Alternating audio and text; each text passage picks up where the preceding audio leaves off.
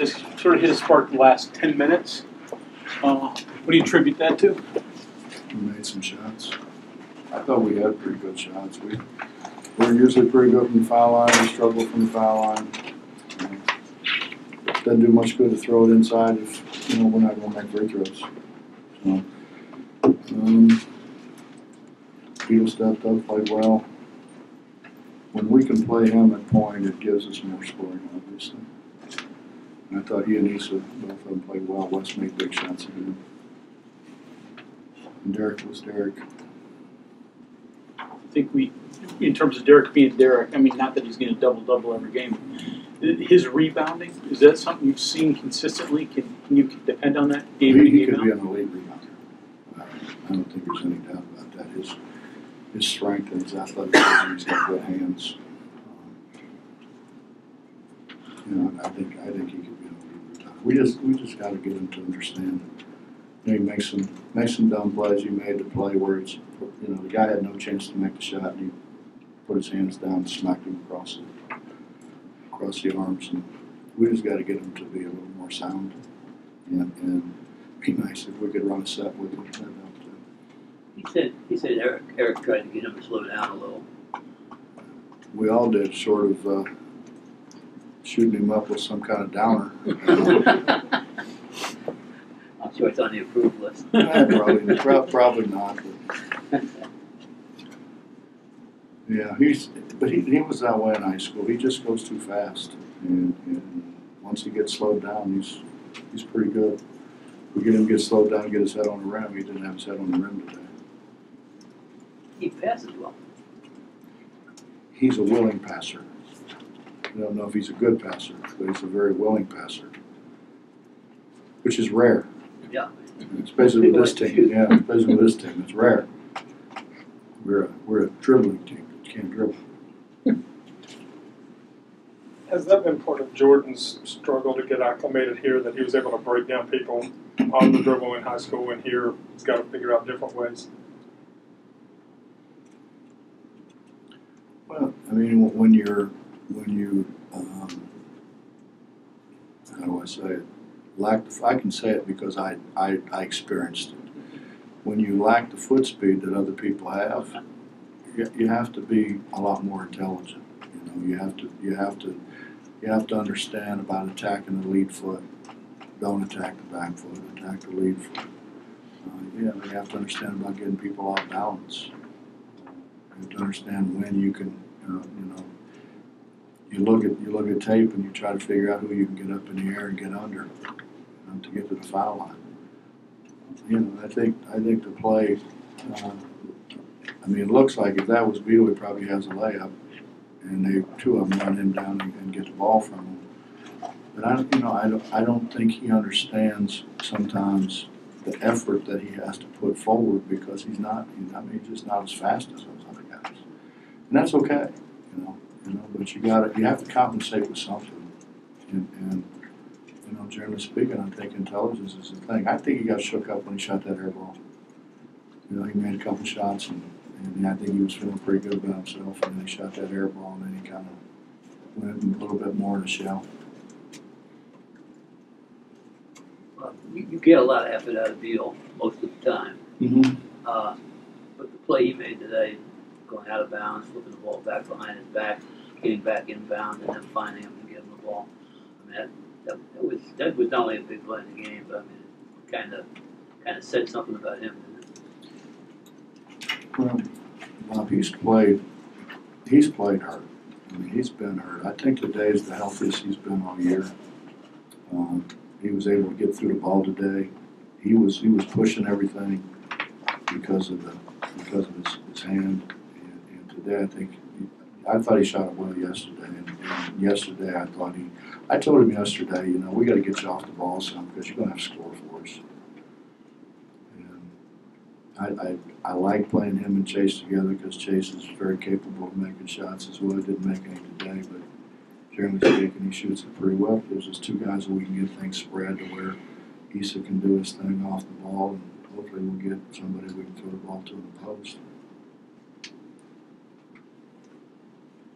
You said that Beal scores better, though, from or at least you like him better at the point because it gives you an extra score out there. But you started Jordan. You still start getting a feel as to what that backcourt is going to look like. Mm-hmm. No, because we haven't had them. You know, I mean, this is really. You think back, we scrimmaged Purdue and Beetle and Sags don't play. Beetle has played hurt pretty much the whole year. He played the first game in Myrtle Beach, and then he hurt the same hand again. It's hard to be a point guard when you don't have a hand. So, you know, I think he's just now. I think that today was good for him, and I think he'll continue to make some strides as a point guard. He had no chance to be a point guard before. You know, and that's why we're trying to work with Knapp, we're trying to work with Jordan. Yesterday, Jordan, well, the last 2 days, Jordan was way better than Knapp, so we started him.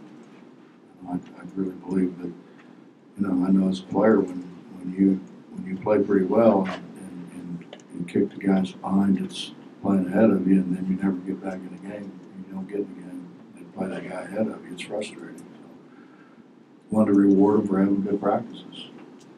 I'd like to play Beetle off the ball, but unless we play Jermaine a point, I don't know at this point in time what we're going to do. And there's no reason why Knapp or Jordan aren't capable of doing it. They just haven't done it. But then again, we're playing a better schedule than we played before, guys. I mean, we're playing a way better schedule. And that has a lot to do with it. You know, before we were playing, we were winning by 35 and 40, and you could set those guys, you could set JC and Dax down and play those other guys, and they got some experience there. It's tough to get them the kind of experience that they got before. Issa said you and him had a talk after the last ball game, but he didn't really go into what was said, but he said the talk worked. So you can't put that in paper. Those are the, you know, when you put them like those like question marks and slashes and all that stuff. Like, anything that in particular that worked from that conversation, or just he just played harder? He played more within himself. You know, I think that he and Beetle and sometimes Lamont, and they want to contribute and they press, you know, rather than just letting the game come to them. And I thought Issa, without a question, was doing that. I mean, he was turning it over at an alarming rate, and it was because he was pressing. And you know, I wanted to kind of get him slowed down to where he was good today because he slowed down. He took really good shots. He only ran over one guy today. That's a hell of an improvement. You know, the monster.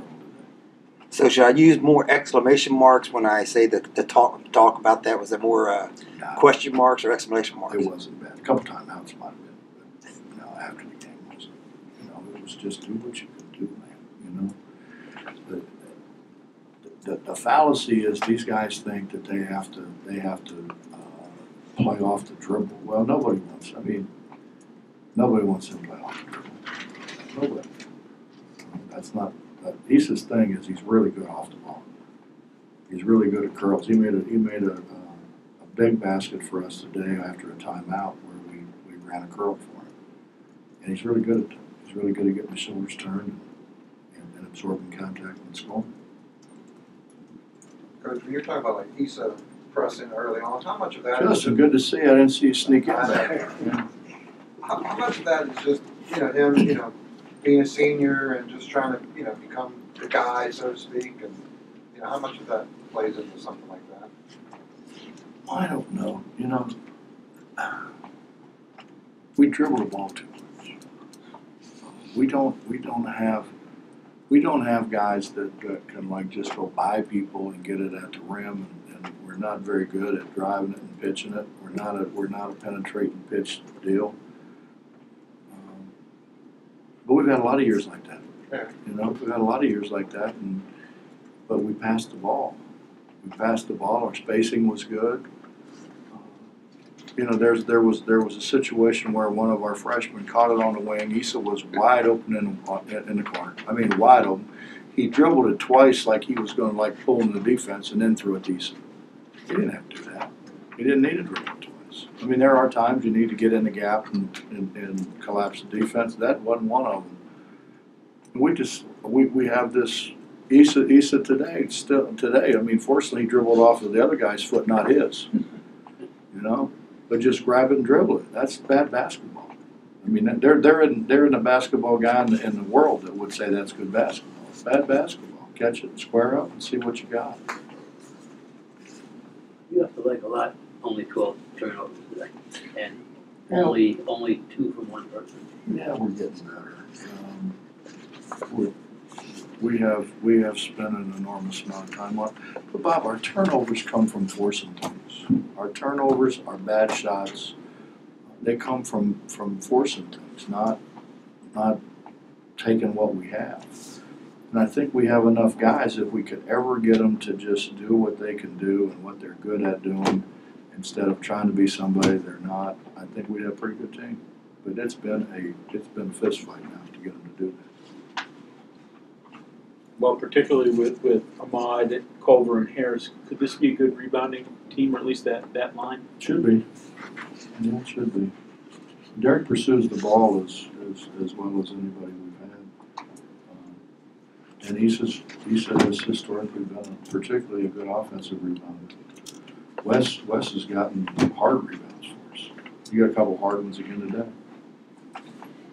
And Lamont's rebounded in the past. Coach, you were talking about the schedule, and obviously that you guys have played a lot of different systems and philosophies over the course of the first 12. How much does that help you, to prepare for what, this gauntlet you guys are probably going to face coming up in conference play? I don't know how much it helps our older guys, Justin, honestly, but I think it helps our younger guys. Yeah. What we tried to do was try to figure out who was picked to win their league and try to play all those people. The Rhode Island thing was, that was an ESPN deal, and obviously the deal in Myrtle Beach was an ESPN deal. But aside from that, we tried to play people that we thought could win their league and be in a tournament that would help us in March. We didn't come out of it as well as certainly we wanted to. Western Kentucky beats Wisconsin last night by double figures. They're talented. They're like most people. They don't play all the time. Anything else?